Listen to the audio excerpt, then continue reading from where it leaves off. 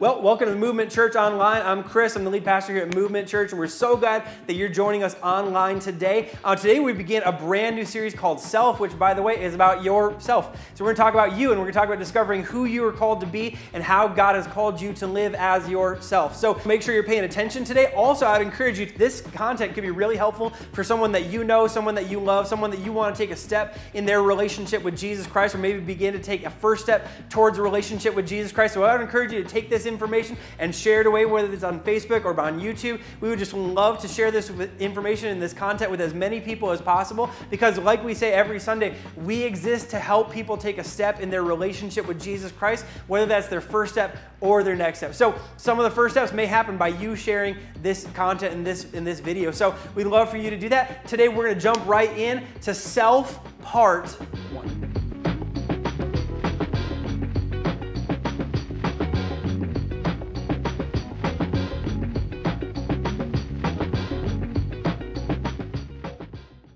Well, today we are jumping right into our brand new series called Self, where we are going to talk about, you guessed it, ourselves, yourself, myself, and who ourselves are called to be as we follow God, as we follow Jesus, as we live for God and live for Jesus in our world. So we're going to talk about ourselves. Now, self is an interesting concept to try to pin down exactly what we're talking about. And in fact, the reason I say that in preparing is that in preparing for this series, I knew what I was talking about when I think of self, but self is actually defined in really different ways and actually defined in ways that sometimes completely contradict each other. So let's look at a few definitions of self. Each of these seven definitions of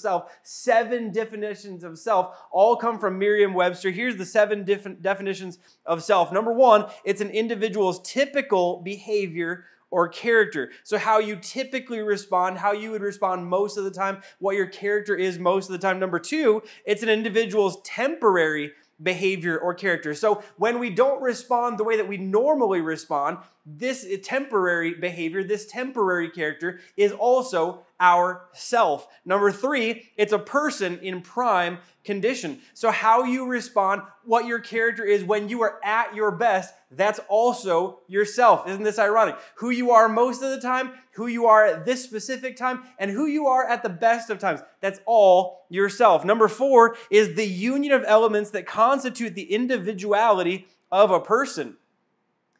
Who you are in total. Everything about you that makes up who you are. Number five, the entire person of an individual. Number six is the embodiment of an abstraction.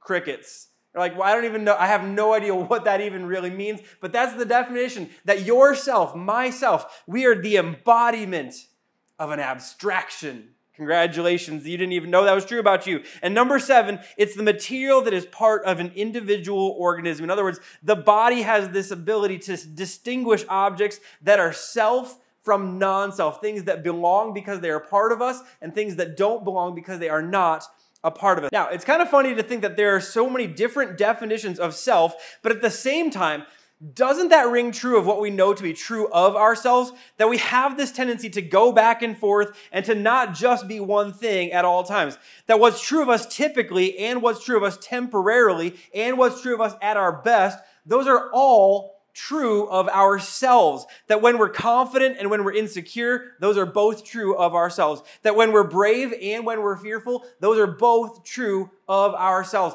And we're not running in even though we're running in different directions, it seems that's both true of ourselves. So here's what I want to say as we begin this series. We don't always know how to define self, but we certainly know what we expect of ourself. We don't always know what we're talking about or how we would define the idea of a self, but we certainly know what we expect of and from ourselves, or what we expect of ourselves at our best, or what we'd expect for people who are truly accomplishing things in life, or what we would hope to be true of ourselves. And here's what we expect of ourselves, and here's what we want to be true of ourselves. We want ourselves to be self-confident, to be self-reliant, to be self-assured, and to be self-fulfilled. Let me say those again. We want ourselves to be self-confident, self-reliant, self-assured, and self-fulfilled. fulfilled. Let me break those down. When I say we want ourselves to be self-confident, we want and expect of ourselves that I will know who I am.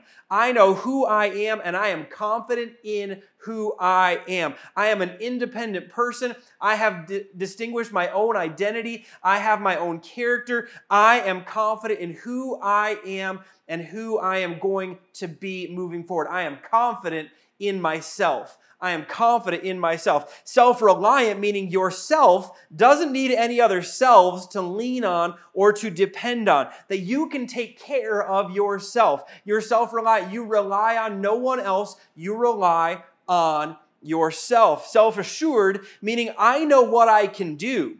I know what I can do. Matter of fact, I can be self-assured, because I can be self-reliant because I'm self-assured. I know what I can do, and I am confident in my abilities to solve problems and to find solutions that will keep my life stable. I can be self-assured. I can be assured of how life is going to go because of my abilities. I'm confident in myself and myself's abilities to solve problems and to find solutions. And then finally, when we say self-fulfilled, it means I will do enough to make myself happy and content in life. I will fulfill myself. I'll make enough money to satisfy myself. I'll accomplish enough in my career. I'll date and marry the person that will make myself happy and feel proud of myself. And all the married people laugh right now. I'll buy the house of my dreams. We'll go on trips and vacations and the trips of our dreams. We will be fulfilled by the things that we do and the things that we make and what we accomplish. I am going to be fulfilled by myself.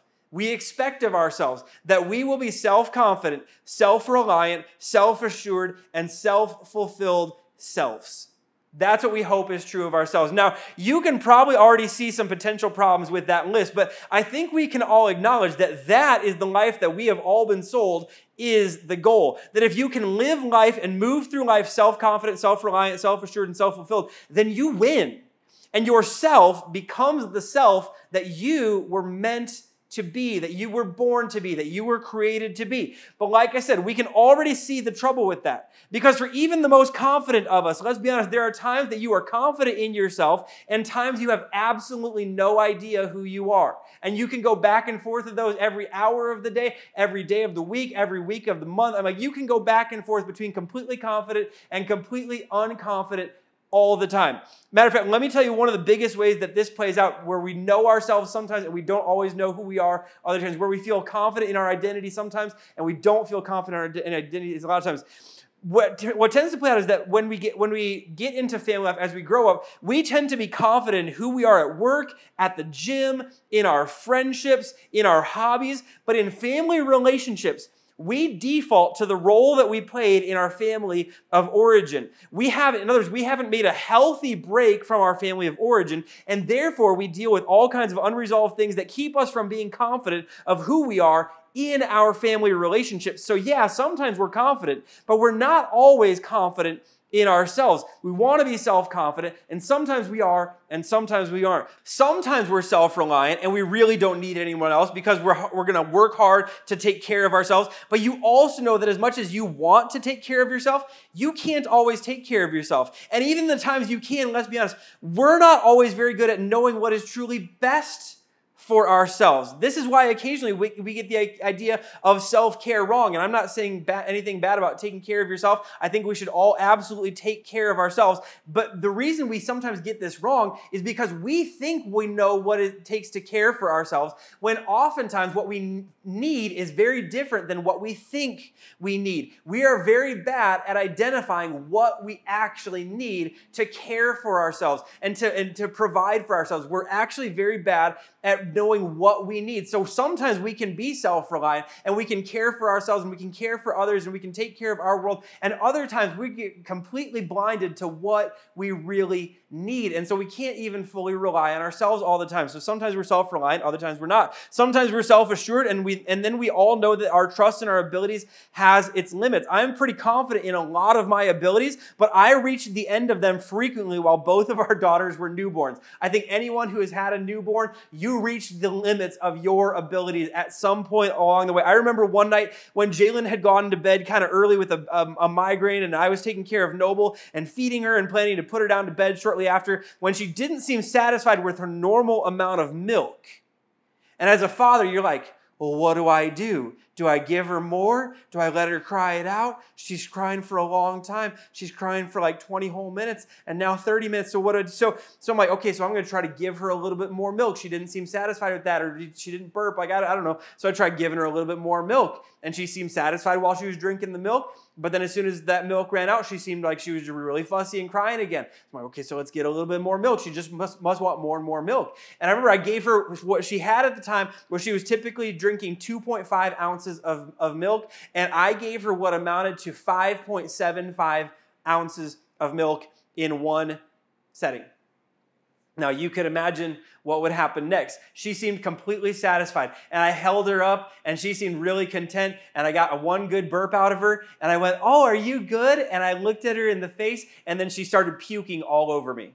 Just puking all over me. We were sitting downstairs in the living room, and I'm like, okay. All right, so she puked on me, and then she puked more, and she puked more, and she puked more, and I'm covered with puke, and she's covered with puke, and Jalen's upstairs, and I'm thinking, the last thing that I want to do is go wake up Jalen, because I know she has this terrible headache. I don't want to go wake up Jalen, but I'm covered in puke, and she's covered in puke, and if one of us was covered in puke, I know what to do, but I don't even know how to handle it when both of us are covered in puke. So I walked upstairs, I opened the bedroom door, I turned on the light, Jalen kind of stirs and goes, what's going on? I said, I just don't even know what to do. I'm so sorry. And that's what happened. We were so self-assured in our own abilities, and we laugh about the kid puking, but let's be honest, we all have times where we have reached the end of our abilities. We've reached the limits of our abilities, and as self-assured as we want to be, as self-confident as we want to be in our abilities, we go, I don't even know what to do. In family life, I don't even know what to do. In work, I don't even know what to do. As far as my career, I don't even know what to do. As far as affording everything or not, I don't even know what to do. So what do? We want to be self-assured, but we all know there's times when we're not. And the goal of being self-fulfilled may be the hardest to understand of all, because if you get everything that you think you will need in order to be self-fulfilled, here's what will happen. You will develop new appetites that need to be satisfied. And if you work hard and create a good life, but you don't meet your own expectations and hopes and dreams, here's what happens. You will do some great things, but you will feel like you're failing while accomplishing great things. The goal of being self-fulfilled is a terrifying goal, because if you reach it, you find there's new goals. And if you don't reach it, you feel like a failure while you're doing really good things. So here's the thing we all realize at some point along the way. Yourself is never really enough for yourself. Yourself is never really enough for yourself. You can't ever, as much as you want to be self-confident, you can never fully be confident in yourself. As much as you want to be self-reliant, you know there's times, like I know there's times where ourselves are not enough to rely on. You know there's times where you want to be self-assured, but you know there are limits to what yourself is capable of. And you want to fulfill yourself, and you want to reach all your goals, and you want to meet all your appetites. But you know, like I know, that there are times where you can get everything that you hoped you dreamed, and you're still not satisfied because you know there's more. And you know that there's times where you will get really close, but you'll feel like a failure while doing some really good things. Yourself is never really enough for yourself. And that should lead us to a really interesting question. If you realize that, if saying that makes you pop up and go, I've never really thought of it, but that's exactly what I deal with every single day. That should lead us to a really good question. And the really good question is simply this: what do you do with yourself when yourself isn't enough for yourself? What do you do with yourself when yourself isn't enough for yourself? And interestingly enough, the example of Jesus gives us a direction to go when we realize that ourself isn't enough for ourselves, and tells us what we should do with ourself. But there's a reason this isn't our default, and there's a reason we don't do with ourselves what Jesus did with his self. The example that Jesus established to help us know what to do with ourselves, it's so different from what you expect and the world around you expects from you that it sounds ridiculous to do this with yourself. It actually almost sounds a little dangerous, but here's what Paul wrote about Jesus' example and the example that Jesus set of what to do with ourselves. In Philippians chapter 2, starting in verse 5, Paul wrote this. He said, "Adopt the same attitude as that of Christ Jesus, who existing in the form of God, did not consider equality with God as something to be exploited." Meaning he had all strength, but he didn't leverage his strength for his own benefit or for his own self. He had all wisdom, but he didn't leverage his intelligence for his own benefit or for his own self. He was the only person to ever deserve to be self-confident, and he did not use his confidence to feed his own ego or his own arrogance or his own pride or his own self. He was the only person ever truly capable of doing anything he ever needed or wanted. Just imagine being Jesus and having all power and all ability, could have done anything he needed, anything he wanted at any given moment of any given day, could have met every desire he ever had. And he did not use that ability to assure himself. And then Paul lets us know what he did instead of doing that. Because let's be honest, if we had all the power and all the ability and all the wisdom and all the strength, we would use it to feed ourself. We would use it to make sure that we are self-confident, to make sure that we are self-assured, to make sure that we are self-reliant, and to make sure that we are self-fulfilled. We would use it to feed ourselves. And Paul says Jesus never did that. But here's what he did instead. In verse 7, he says, instead, he emptied himself. Instead of feeding himself, he emptied himself. Instead of leveraging himself to feed himself and to blow up himself and to make himself seem bigger and to make himself seem more important and to satisfy and to fulfill himself and to rely on himself and to make sure that he was self-assured and to make sure that he was confident in himself. Instead of doing that, what Jesus did with himself is Jesus emptied himself. Now, other translations kind of use the language when translating this to say, instead, he made himself nothing.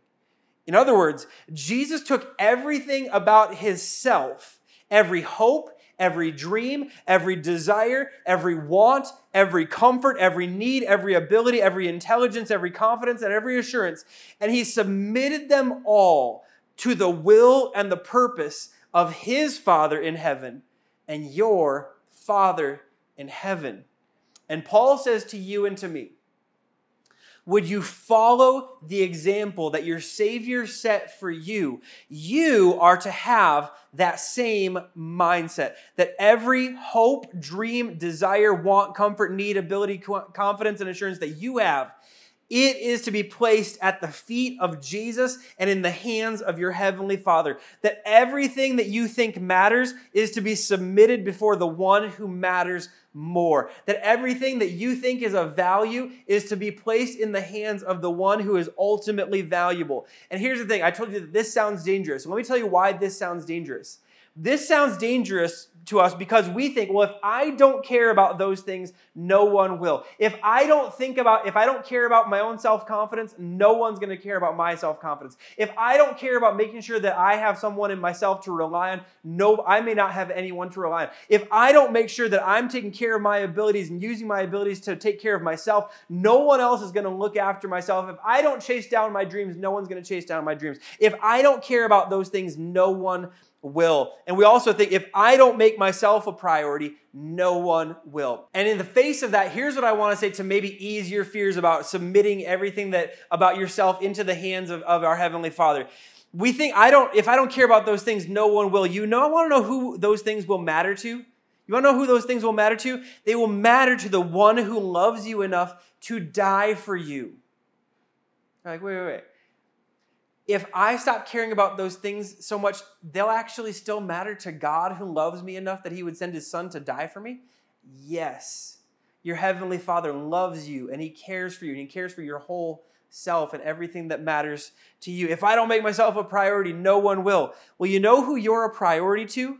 You are a priority to the God who loves you so much, he laid down his life for you. You can take your whole self like Jesus did and place your whole self, everything that matters to you, your confidence, your reliance, your assurance, and your fulfillment. You can take every bit of that, everything that you hope and dream of, everything that you care about, everything that you pray for. You can take all of it and place it into the hands of your Heavenly Father, knowing that he knows what is best for yourself, that he has a plan for yourself, that he has purposes for yourself, that he has what is best for you when you don't know what is best for you. And that's why you can trust him. And that's why you can empty yourself. And that's why you can submit your whole self into the hands of your Heavenly Father.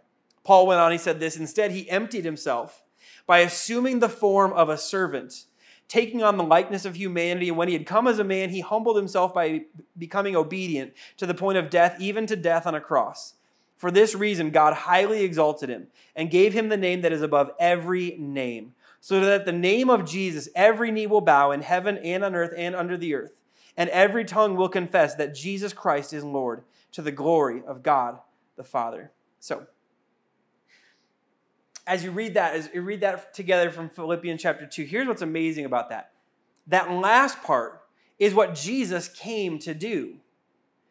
That was Jesus' entire mission in life. And none of that happens. None of the laying down his life on a cross, none of the resurrection, none of it raised to the glory of God the Father to become the bridge between God and man. None of that happens if he didn't empty himself first. Because if Jesus' life was all about what he could do by himself and handle by himself and accomplish by himself, lived according to his own comfort and what he thought he needed at any given moment, a death on a cross isn't even close to the top of his list. The only way that Jesus accomplishes what he was supposed to accomplish in life is if first and foremost, at the outset and every single day, he surrendered and submitted himself before the one who is over all. See, here's the thing that I think, as we look to this scripture, here's one way of saying what I think we need to understand. That yourself needs to live for something beyond yourself. Yourself needs to live for something beyond yourself. And if I could even clarify it a little bit more, yourself needs to live for someone beyond yourself. Yourself needs to live a life where yourself is surrendered to God and to his plans and to his purposes. And until you do, let me just tell you this, nothing in your life and honestly nothing about yourself will ultimately make sense. Until you do, all of your striving will simply be striving. Until you do, all your effort will be wasted effort. Until you do, all your confidence will be misplaced. And until you do, all your abilities will lead you to places that are ultimately unfulfilling. Yourself needs to live for something and someone beyond yourself. And let me tell you what happens when you do. When you do, only living for someone beyond yourself will you discover everything that you actually need. That you don't need self-confidence. You need confidence that God is with you and that God is for you. You don't need self-reliance. You need a God that can supply every need that you will ever have. You don't need self-assurance. You need a God who is capable when you are not. And you don't need self-fulfillment. You need a God who will lead you to a life of purpose and plans that he has that are truly fulfilling. When you live a life where you surrender yourself into the hands of God and submit yourself into the hands of God. And when you stop living for yourself, but you place yourself before a loving Heavenly Father, you will find that everything that you think matters is found in the hands of God. That everything that you hope and that you strive for is found in submission and surrender to your Heavenly Father. Yourself needs to live a life surrendered to someone beyond yourself. And that someone should be your Heavenly Father who loves you so much that he sent his son to die for you. And his son came and emptied himself and laid himself down to pay the punishment for your sins, to pay the price for your sins so that you could have a relationship with your Heavenly Father. Now, interestingly enough, one of the best examples that we have of this emptying of a self, it doesn't actually come to us from Jesus, although Jesus is the ultimate example of this. But one of the most clear examples that we get in Scripture, it doesn't come from Jesus, but it comes from a cousin of Jesus, whose followers thought that his self was in competition with Jesus' self. In John chapter 3, John the Baptist, we know him as John the Baptist, says this in verse 26. So John's disciples came to him and said, Rabbi, the man that you met on the other side of the Jordan River, the one that you identified as the Messiah, is also baptizing people. And everyone is going into him instead of coming to us.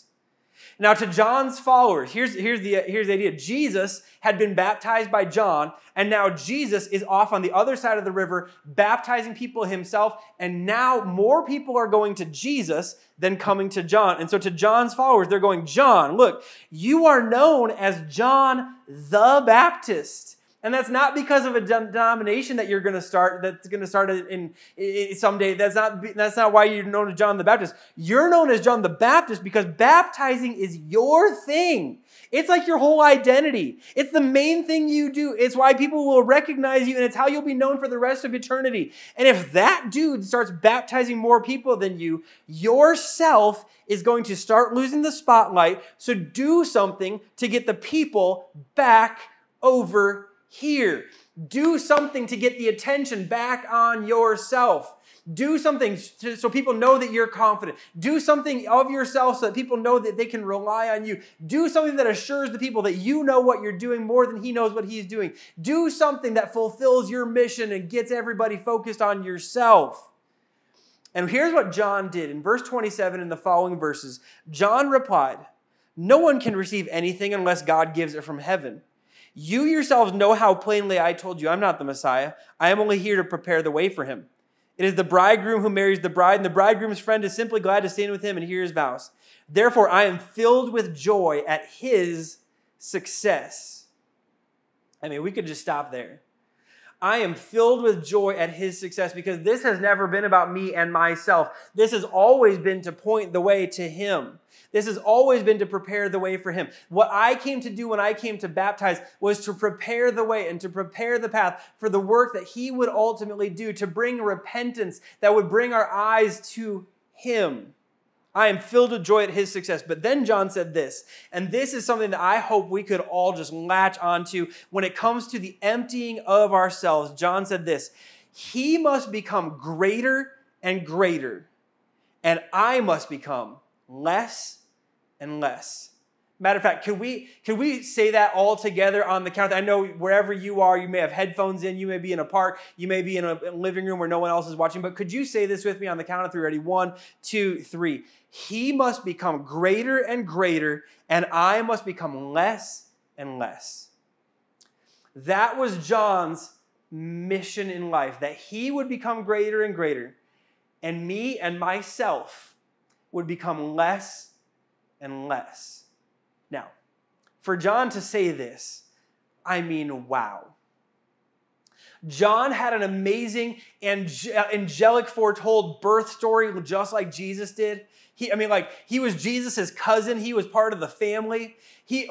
Jesus actually, in fact, speaking of John later, Jesus would say of John, he said, "I tell you, in the kingdom of heaven, there has not been one who has come greater than John." And John says, look, as much as I've got a great birth story, as much as I'm part of the family, and as much as I've been doing some really great work that has led to this point, I don't ultimately matter. My life only matters so much as I take it and I surrender it into the hands and into the plans of my heavenly Father. And what my heavenly Father has asked me to do is to pour out myself to point the way to the Savior. My heavenly Father has asked me to lay down my life, to take every bit of my confidence, every bit of my assurance, every bit of my ability, every bit of my reliance, every bit of what I want in order to fulfill my life, to take everything I have, to place it into his hands, and to live according to his purposes and to his plans, and to point the way to his Son, the Savior of the world. And as long as I am doing that, myself can rest confident knowing that God is with me, knowing that I am doing what God has asked of me, knowing that I'm doing what God has called me to. And so all I need to know and all I need to say is he must become greater and greater, and I must become less and less. So here's the thing that I would hope maybe we can pray together today. What if we decided in regards to ourself, what if every single day yourself woke up this week and prayed, God, let my life be less and less of me and more of you? What if that was how you started every day this week? God, let myself be less and less of me and more of you. God, let my life be less and less of me and more of you. Now you could take it and you could personalize it a little bit more depending on how this looks for you. God, let my family be less and less of me and more of you. God, let my thought life be less and less of me and more of you. God, let my work be less of me and more of you. God, let my teaching be less of me and more of you. God, let my spare time be less and less of me and more of you. God, let my attitude be less and less of me and more guided by you. God, let my responses and my reactions be less and less of me and more guided by you and what you have for me and what you want from me. God, let myself be less and less of me and more of you. Maybe, just maybe, that's what God wants from yourself. More than he wants you to be self-confident, more than he wants you to be self-reliant, more than he wants you to be self-assured, and more than he wants you to be self-fulfilled. He wants you to empty yourself, to make yourself nothing, but to place yourself into his hands, to submit and to surrender everything that's in your hands into his loving hands. And here's the thing, if we'll learn to pray that way, and if we'll learn to live that way, where we invite God to be more and more in our lives and allow ourselves to be less and less the center of our lives, I think we will find ourselves discovering that God is and has everything that we will ever need. And that is a great place to start in discovering yourself. So today, I want to give you an invitation. As we close, we're about to move into a time of prayer. But as we move to the conclusion today, I want to invite you to take yourself and to trust yourself in the hands of the God who has a plan and a purpose for you. The God who sent his son to die because sin had separated yourself from himself. Who sent his son to die because sin was such a problem, because your sin was a problem. And a God who sent a solution to your greatest problem. His son Jesus, who died on the cross for your sin, who rose from the dead so that you could have a new life and a new connection with your heavenly Father. And if you want to place your trust in him, it looks like that. It looks like simply placing your trust in Jesus' death for yourself and for your sin, and trusting in his resurrection to bring you new life and connection with your heavenly Father. If you'd like to do that, this is how you do that. This is how you begin to trust in your heavenly Father. This is how you begin to submit and surrender yourself into his plans and into his hands. So today I'm going to pray a prayer, and I would encourage you, while I pray, I would encourage you, if that's you, to make a decision and to pray and to ask your heavenly Father to forgive your sins, to accept Jesus as your Lord and your Savior, and to make you new as you step into the new life that he has for you. Let's pray together. Heavenly Father, thank you so much for Jesus. Thank you that he came and that he emptied himself, that he made himself nothing, that he took his entire self and he placed it into your loving hands, your loving, good, strong, confident, assured hands. Thank you that because of Jesus, we can take ourselves and we can surrender and submit ourselves into your hands, knowing that you have what is best for us, knowing that you are what is best for us, and knowing that you have everything that we ever will need and everything that we could ever want. So God, help us to take ourselves and place ourselves into your hands. Help us to follow the example of Jesus. Help us to follow the example of John. And God, help us to live a life that says less and less of me and more of you. God, may we pray that today. May we pray that every day this week. May we pray that every day for the rest of our lives, so that ourselves can be filled with more and more of who you are and what you want for us. We love you, God. Give us wisdom to recognize what we need to do, and give us courage to actually do it. We pray this all in Jesus' strong name. Amen.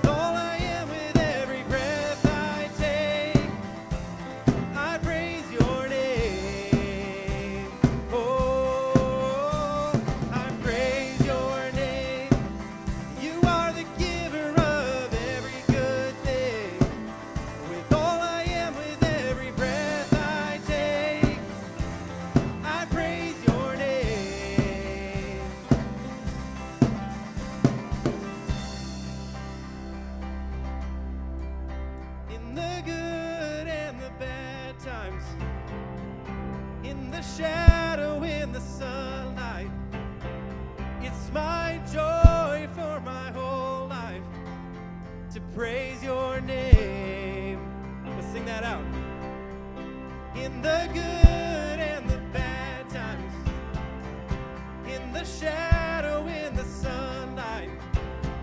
It's my joy for my whole life to praise your name. But sing it out in the good and the bad times.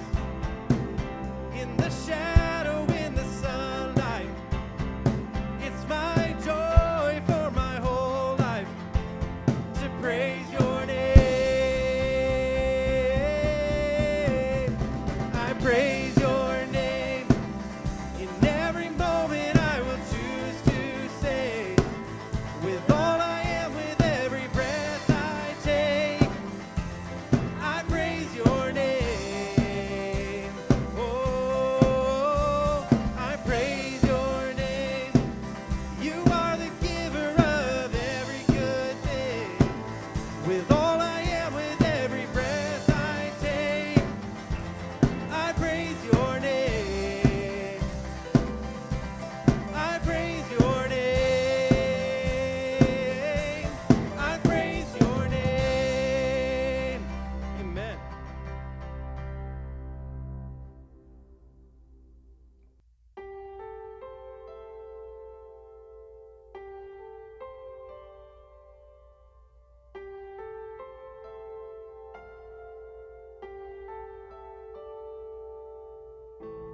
We will lift our eyes.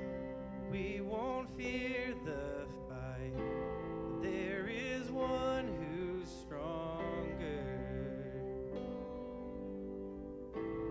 Hard pressed on each side, we will not lose fight of the one who's stronger. One name holds every victory. One voice that silences the enemy. One King who reigns for all eternity. Jesus,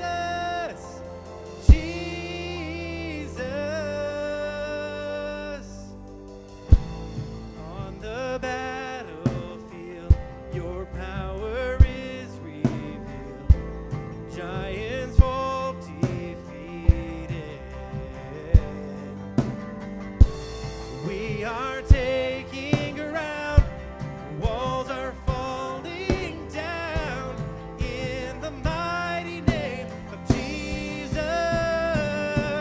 One name holds every victory. One voice that silences the enemy. One King who reigns for all eternity.